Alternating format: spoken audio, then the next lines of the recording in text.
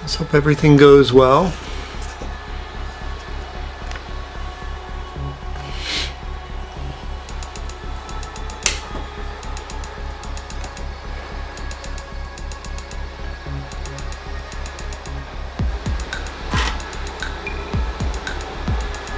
Okay. There is, I think, an LED. Oh yeah, it's...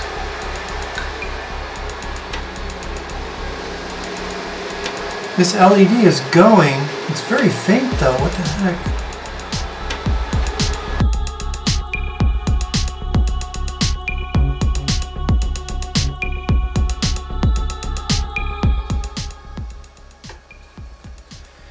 Now this says pin 1, and I'm thinking, oh, jumper. No, actually, it's, I don't know if you can see that, but it says pin 1 right there.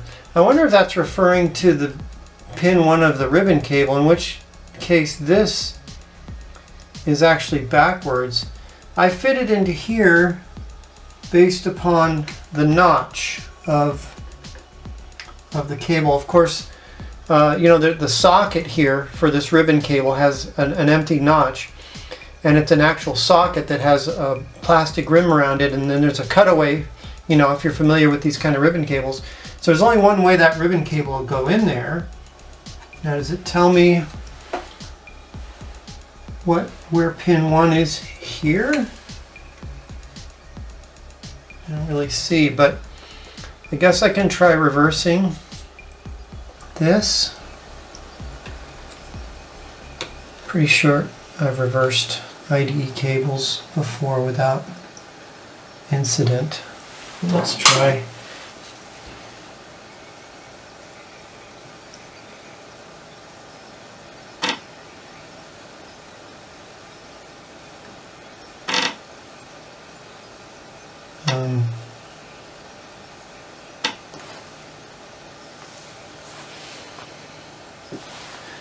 Yeah, I don't have any activity on the LED at all now.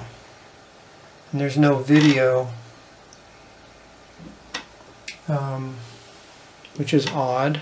I got the clicking on the floppy drive, but I've got no video. I take it that this was the right way around based upon the fact that I was at least getting a activity LED. And yeah, it kind of looks like pin 1 here is supposed to be on this side. I think I'm going to have to look up a picture of somebody else's setup to make sure that this is in the right orientation.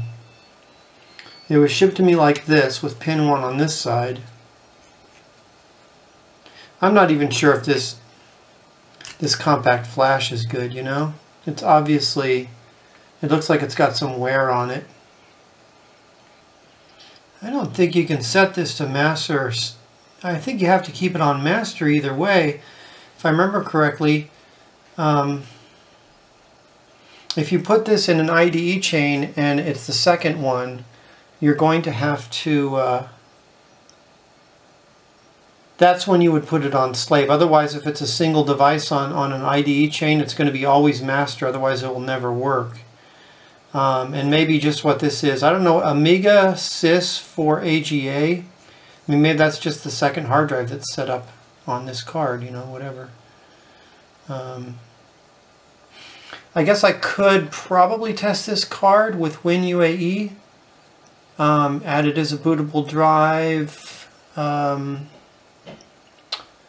1200, maybe I can get it to boot off of it or at least see it. But yeah, let me go do some research on this.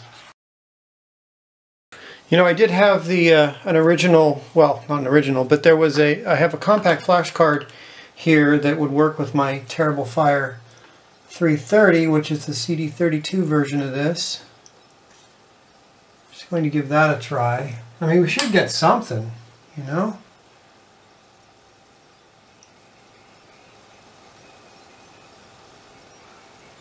Actually, if I have a floppy plugged in there, it's probably going to take precedence, right? So it's very dim, this LED, but it's solid. That's interesting. That LED was actually flashing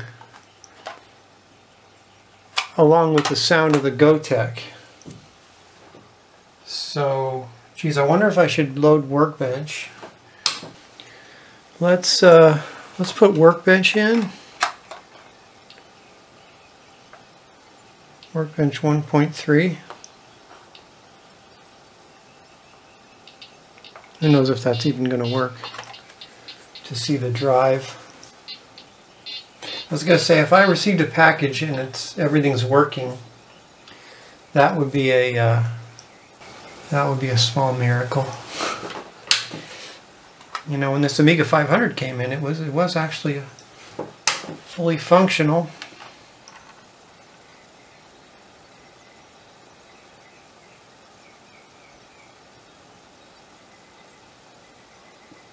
Yeah.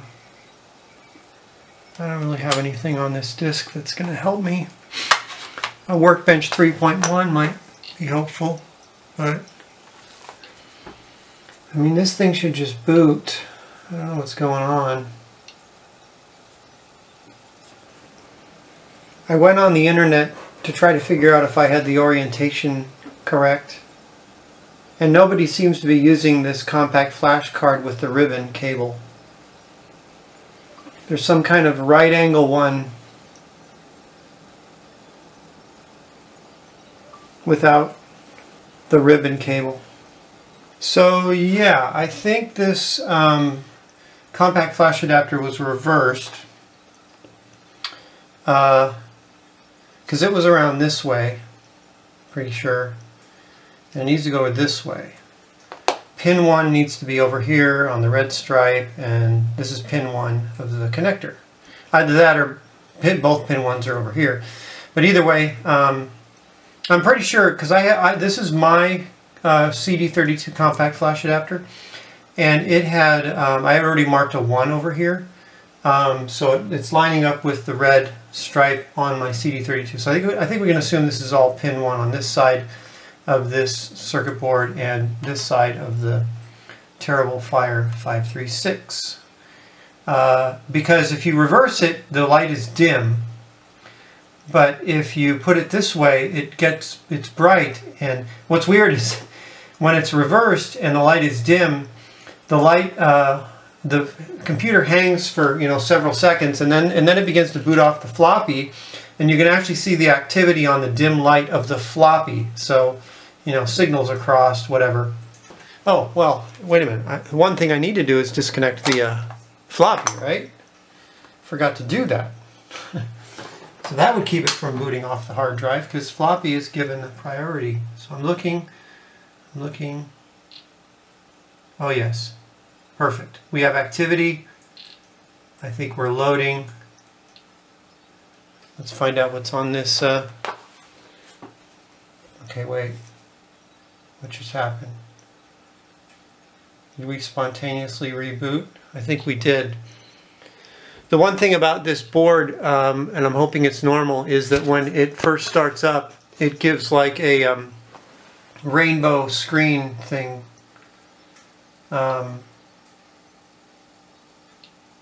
It's still booting. We got activity on the compact flash. The light's flashing. The one thing that might be screwing us up. Oh no, we're sort of good.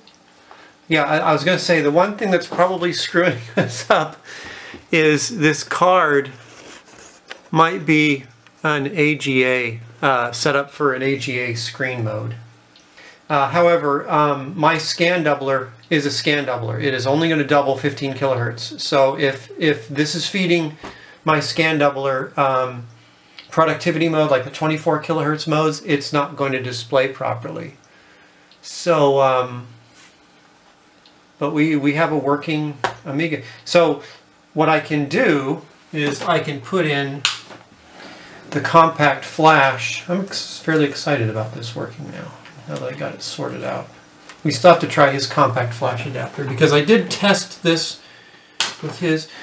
Okay, so I'm putting my compact flash in here that has the CD32 operating system, and it of course is only going to boot into, you know, the video chip in the CD32 doesn't have the productivity modes that the 1200 does, you know, because it's designed only to display. I mean, the CD32 only comes with a composite out, that's it. It's a TV desktop, you know, what do you call it, set-top box or whatever. So, wait a minute. It's doing the same thing. So what do you think's going on there? Is it possible?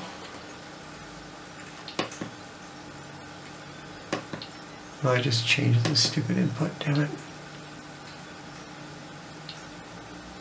Yeah, of course. I don't know what mode I'm in, but it must be composite. Let's see here. No. We're just going to reset a couple things. Yeah. See? Yeah, so we're booting a Amiga 500 with a TerribleFire 536 in it, which doesn't surprise me that it has an error here. But yeah. That was weird. So my scan doubler needed to resync, I guess, to the thing. All right, well, anyway. So 804K chip, 63.9 megabytes of fast. Yeah, so I'm really happy about this. Let's try Brad's compact flash, and now that we got the screen sorted out, we're trying his compact flash card in my adapter. And we're just going to see what might be hidden on this compact flash. This only Amiga makes it possible compact flash. Supposedly Amiga OS 3.1. Okay, that's weird. So yeah, that's what it does when you first turn it on, and it just did it again. So I don't know what's going on, but sometimes the Amiga doesn't like what it's reading on the card.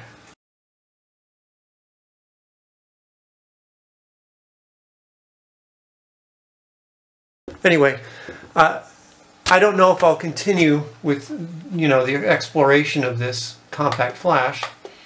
It seemed like you would do something, it would be something you'd want to do in another video. But yeah, we have a working everything. So let me grab my camera, on my phone that is, not the one I'm filming with, and take a picture of the whole thing so I can send it to Brad. He'll be very happy about that. We can plan for him to come visit. So what we haven't done is we haven't tried Brad's compact flash adapter with this. We've already tried this, so I almost am it would be most logical to assume that this compact flash adapter is bad. But maybe in my process before of trying to get this to work, I did a flub. Let's just find out. Okay. So there's nothing wrong with Brad's compact flash adapter except the LED doesn't work.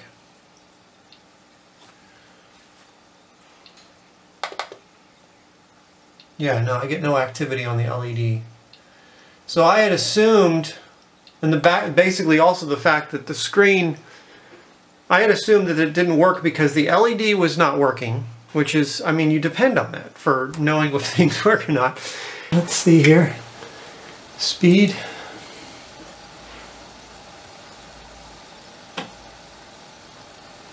Okay, so according to this, my 9196, I'm faster than an A3000, twice as fast. And you know, we got the 030 at 51 megahertz. Yeah. So get the 64 megs of fast RAM, the 1 meg of chip RAM, nothing else. Yeah, so I think that's pretty good.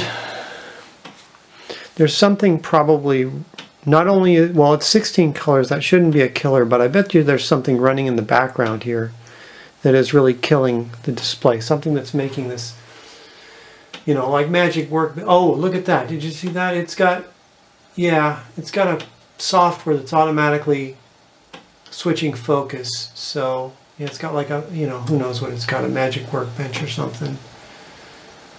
Something like that. Some kind of mod for, yeah. Heavily modified, shall we say. It's just pig slow, though.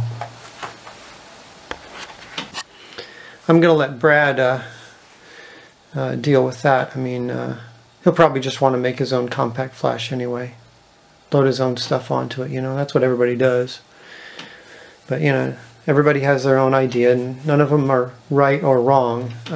It's just, this isn't what I would have chosen. I never used Magic Workbench or any other utilities to make Workbench pretty, because I was kind of focused on productivity and getting things done, or just not even booting in Workbench, booting straight into a floppy game or something. I didn't really have anything in between that I was interested in.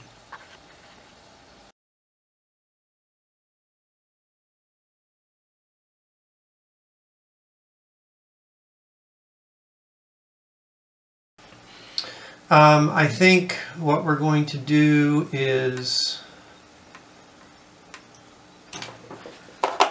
we're going to add an LED to this. Now the question is, alright, so let's say we had this thing on here, right? So the easiest way to mount it is to just kind of fold this over and, you know, maybe glue it to the thing, or it'll probably just stay there if you just like stick it there because of the tension of this ribbon cable. And then if you did that, would you be able to see the LED? No, you wouldn't be able to see the LED.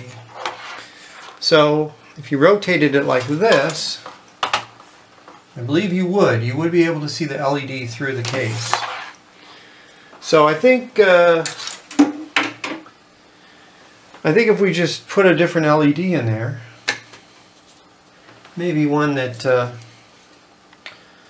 you know, maybe a little bit bigger of one rather than an SMD, just put something bigger in there, and just take a larger LED and like glue it sideways here, and, you know, because it'll rip the pads right off if somebody bumps it. You know, it's not an SMD LED. I don't have any SMD LEDs. Plus, we could do with a little more brightness in there, and I don't think it would be a problem to run a larger LED off of that circuit. You know, I've done that sort of thing before, never had a problem. Anyway, yeah, let me do that real quick. And then, so that when we're going to do this with the cable, and then when it's in there, you should be able to see the activity through the cooling fins of the Amiga. Now here's something strange. I found out which one is the plus and the minus for the LED. But what's weird is it's a constant, I don't know if you can see that, it's a reflection. It's a constant 5 volts. 4.8 volts. Even when there's no activity. So, does it require the draw of an LED before it starts modulating? It's kind of strange. I know which way to solder the LED on. I just thought that was kind of weird. Let's see if it works. Okay, we got an LED on there now. Let's see how well it works. If we mess something up. So unless my LED just suddenly popped off, I think it wasn't the LED that had the problem, it was the circuit. Some part of a trace or something. It went to the LED because it's not lighting up at all.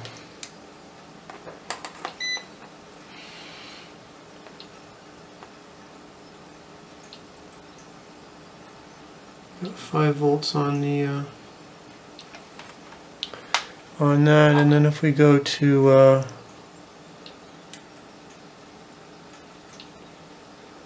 we go to ohms, test the other side, we should have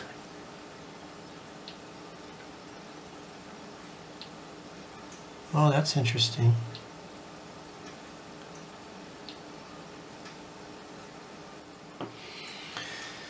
Yeah, there's something goofy. Like maybe this is supposed to have a bias voltage of 5,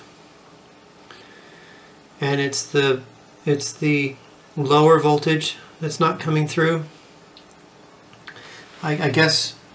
So in other words, this is basically bias voltage means that when something's at rest, it's not being active, it actually has voltage running. It actually has a voltage on it. And then in order for it to become active, a lesser voltage, or even sometimes a negative voltage, is put to the what would be the cathode side of it to make it turn on. There's reasons to do that. I don't want to get into why they would do that, but maybe that's how these LEDs work. And whatever, for whatever reason, the you know, pulling down voltage on its cathode side is not working, because it works when I yeah, there's something wrong with the circuit in here. I don't know if it could even just be a bad pin somewhere, but I would actually think that maybe if it's being switched on with one of these little transistors or something, that it's bad. But it's not the LED that's bad, it's the circuit. There's some part of the circuit that's bad.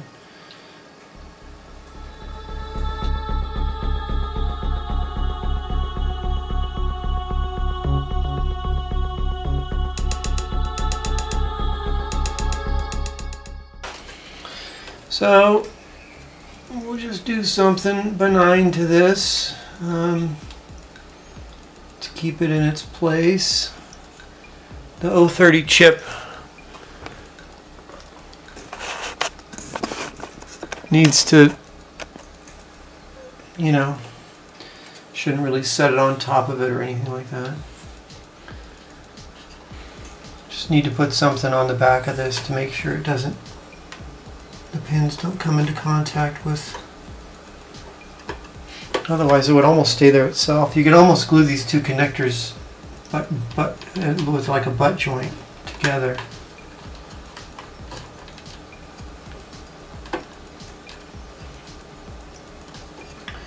I'm going to resist the temptation of using double-sided tape. I could, and I might, but I'll only put it on the bottom of this. I won't actually tape this to the TerribleFire accelerator. Because when it comes to changing this card out, if you wanted to, we don't want to make it that difficult.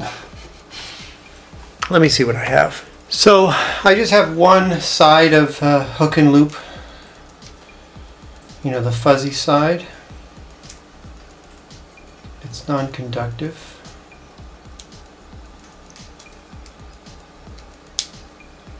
Basically all we're doing is we're putting a spacer in there. And because this, I have experience with this particular roll of stuff, the glue is just so stupid, it does not stay. I'm just gonna put some super glue on there. What are you doing? You're gonna make it permanent. Well, this is, compact flash isn't really working anyway properly, so.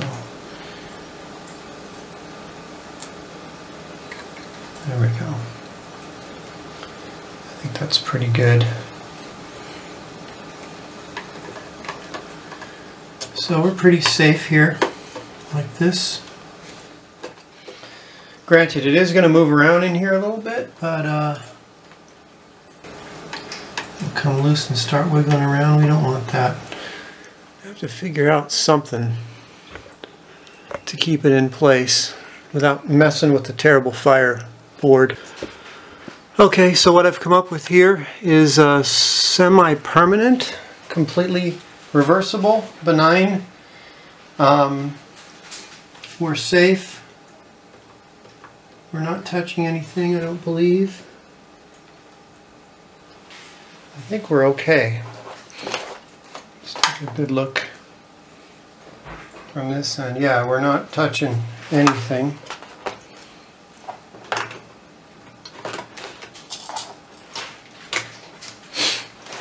It's not too messy. I mean, zip ties are never the neatest option, but yeah.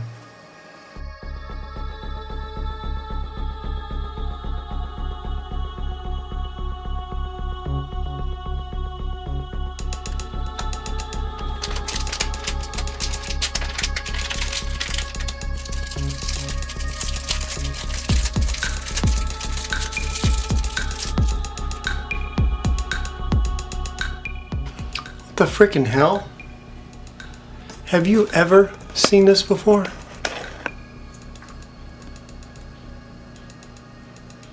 It's a female to compact flash. Who? What? I guess you would use this to plug straight into a laptop or something? I can't believe I ordered the wrong one. I didn't even know these things existed.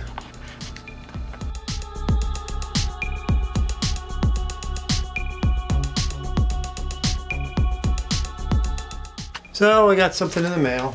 Here's the dumb one that I mistakenly ordered, and here's the actual one that we need.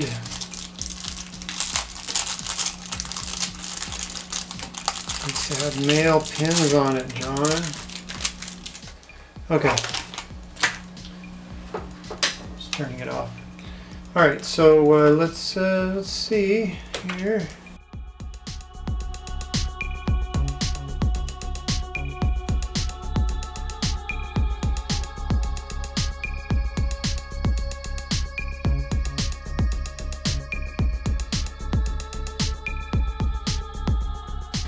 Okay, yeah, so let's try that.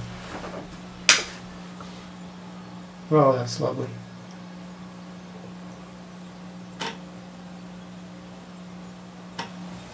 Did I put it in wrong? What did I do? It's not booting up.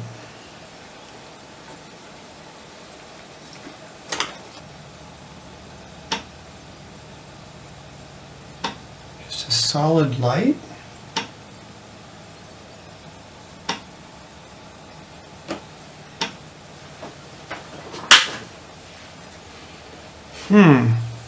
Remember how I bought the wrong gender? I decided I could probably test it this way. You know, I want to know what my options are. I'm pretty sure the new one I bought that's the right one is broken. But let's see.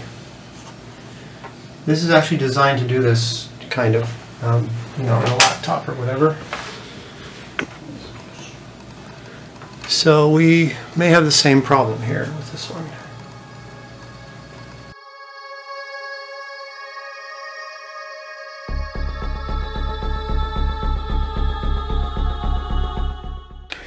Okay, so apparently, from what I gather, and correct me in the comments if I'm wrong, but there isn't a lot of information on the TerribleFire 536, especially in regards to compact flash adapters. But from what I gathered, some compact flash adapters don't work with it, and sometimes you can remove the transistors.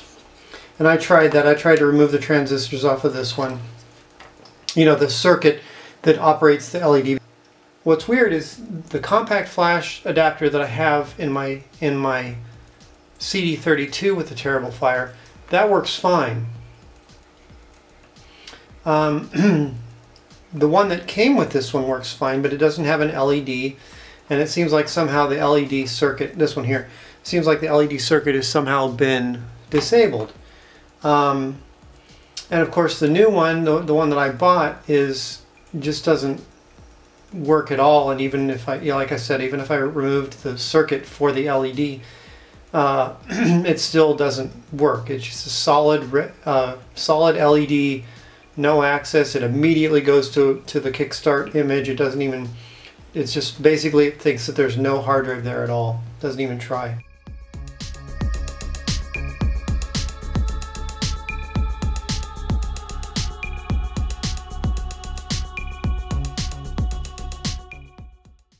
you know, I'm not going to buy a bunch of compact flash adapters and charge my friend for them or whatever. So basically, I mean, this is working. It just doesn't have a hard drive activity. So I think we're going to call this done. You know, so let's put this all back together. Just make sure it works one more time.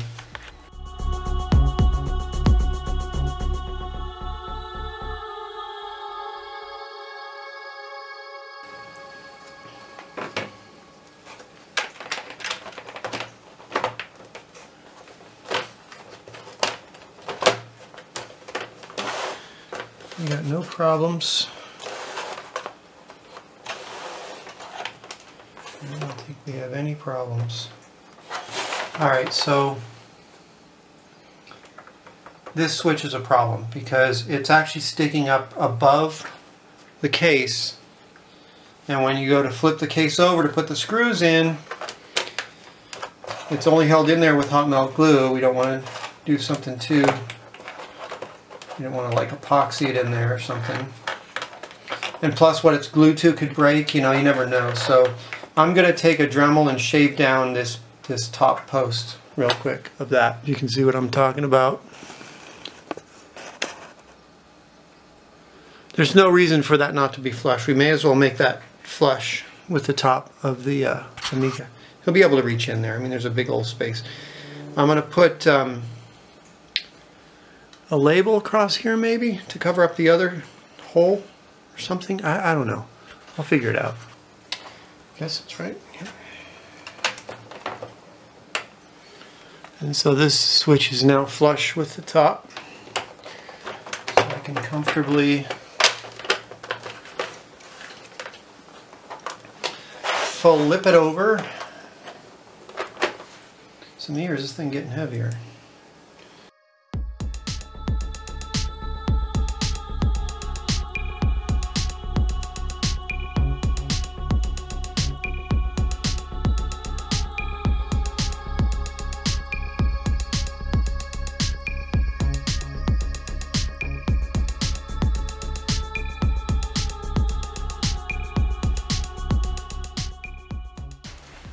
The only other thing I think that Brad might want to do to this computer is, oh look at that, it looks like an Amiga 500, but it's got a secret.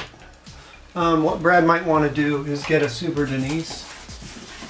It's kind of handy to have around, I would think.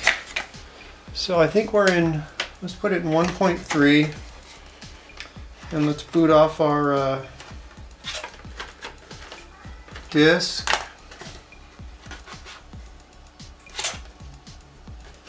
I don't know which one of these works, but I want something different. Yeah, what he might want to do is upgrade to a Super Denise. He's going to have to take the accelerator out to fit it in there, I think. But, so we're booting off a floppy. We're on 1.3, so we should be good.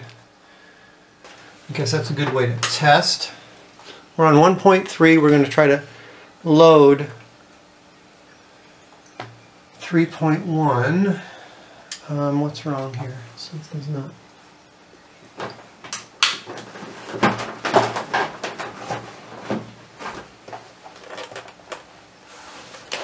Something's not kosher. There. Loose wire or something, I guess. Only problem is I don't get to see an activity LED, so it's like you wait, you wait, you wait, you hope that everything's working. You don't really know.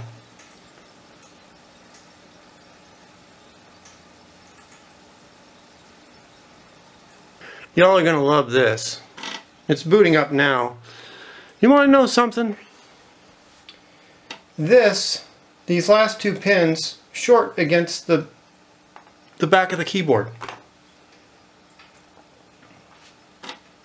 I mean, hello? I mean, granted, I can understand why this wouldn't come with a manual, but geez. I mean, really, the only thing to do is to cut these. These are sticking way up, these pins from the connector. And really, I don't know how you would, you know,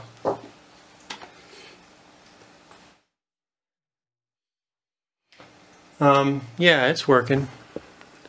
Alright, well, let me take a pair of snips to the, I'll say the two on this side and the two on that side, and then I'll put a piece of electrical tape, well shoot, I'll put the electrical tape on here because that way it'll ensure I'm lined up. And the idea is to, yeah, I mean, so if you push down on the keyboard, you don't want it making contact with the pins.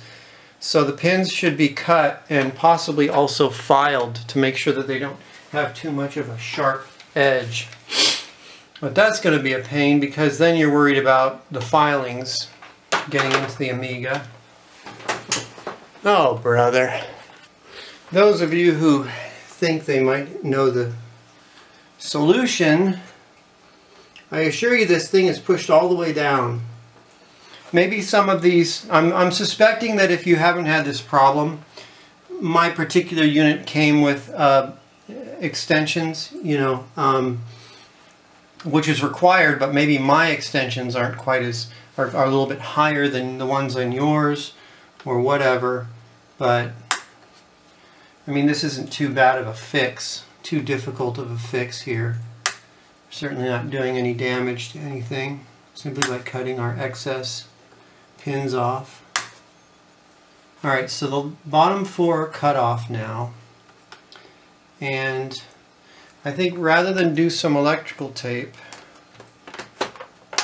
so we technically probably have enough room here, but if somebody pushes down on this, pretty sure it's, yeah, I can hear it. I can feel it making contact. So we need a spacer. We need to put a spacer in there. So I might cut a few more pins so that I can get something that I can put in there. Let me see what I've got. I've just got some scrap ABS plastic. I'll find something that's just the right size. And in fact, I'm going to cut two more pins off of here because they are really close. But if you slam down on the keyboard hard enough, I can totally see you hitting the, you know, making a short on that. But it really doesn't look like it's a problem anymore.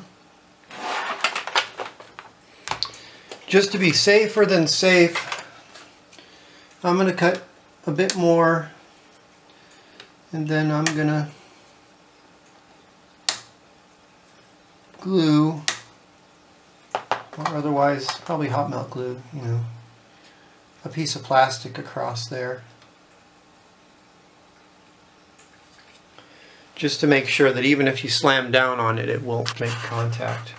Going against what I was thinking before, or what I had told you my policy was, I actually super glued a piece of plastic down here. This is something that you'd never want to be without when using this in an Amiga 500. And I can only assume that the risers can vary, their height can vary, and I happened to get, or Brad happened to get one that was really high. So we've got that in there. It's higher than the pins that I've cut off, and so it'll keep it from, it will keep it from doing bad things. I'm going to need to shave this down a little bit. I have a beveled edge. I happen to find a piece of plastic with a beveled edge on the bottom, but it's not beveled enough. I mean, we're talking millimeters of difference here. So I'm not real happy with, I don't want this to push down. It's only pushing down a little bit, but you know, I mean, we need this protection here. We absolutely need this protection here. I'm just going to take a file and file the edge off of this so that the keyboard sits down a little easier.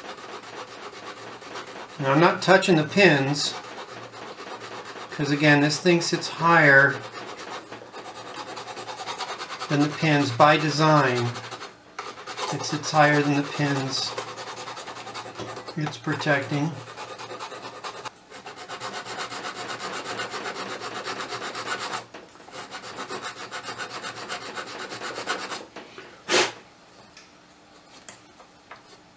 I think that might do it.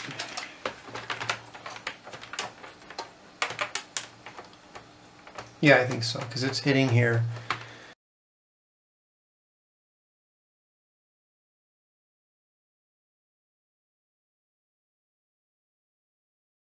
It's that stupid screw here, you know.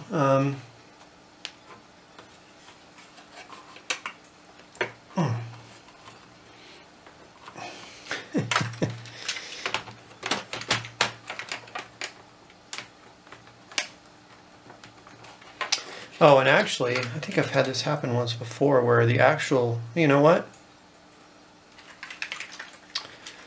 This is the problem. This thing is just slightly bent. I'm wondering why I never encountered that before. But I have encountered keyboards that have a bend to them before. I don't know how that happens, but, you know. The solution isn't that difficult. You just have to be careful. Because you got to remember there's a circuit board behind here.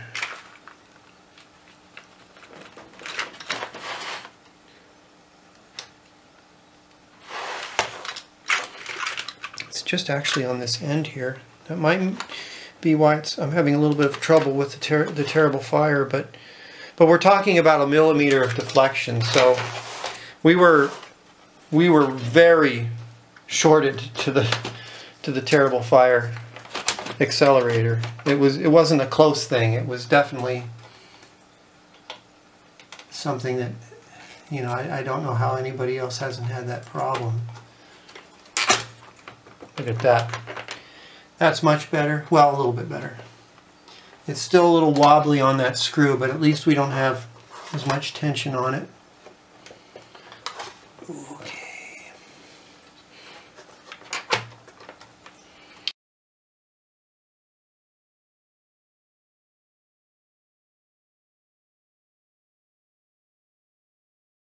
And all right. Yeah, we should be good. I'll probably time-lapse this part because it takes a while to boot off his compact flash. Kind of double booting thing going on here. Not sure why. Yeah, see there it went again. Well, he does that on his compact flash card. His adapter seems to work except for the LED. So now it's actually booting off the hard drive, and because it's some sort of elaborate version of Workbench 3.1, it's taking longer anyway. I don't know why I'm not seeing the CLI window, you know, as it's booting up, but I'm not too concerned about it because it's working. So we're good here. Let me just try an experiment. It's still loading, but let me just try an experiment. If we switch it over to 1.3, we should get, you know. Okay. Alright, so Workbench 1.3 is simply not supported by that. I mean, you can boot off of a hard drive with Workbench 1.3, but and I got to think here for a second. I've done so many of these and I haven't done any recently. The accelerator or its hard drive controller could just be completely non-compatible with 1.3. But it seems like with 1.3, I mean, this came up right away. It didn't even try. So I think this accelerator is the part that doesn't actually, you know, doesn't support 1.3. Or is it 1.3 doesn't work with 030 accelerators? Is that what it is? And then it just does this? It just completely ignores them? I mean, there isn't a 68,000 processor in here, so that means that the 030 processor is working because we're seeing something on the screen. It's just the hard drive controller. That must be it. So how's that logic for you? Huh? Alright, so we know that this works. We know the other works. And so the only thing we need to do is maybe test out a game.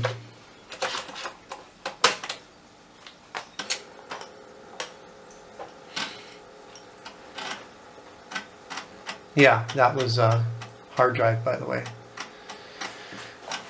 I'm pretty sure that's what that was about. So anyway, I don't have any sound hooked up. That's a problem.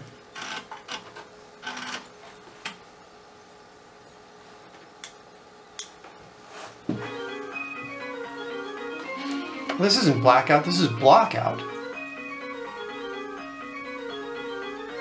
Guess I can't read my own writing.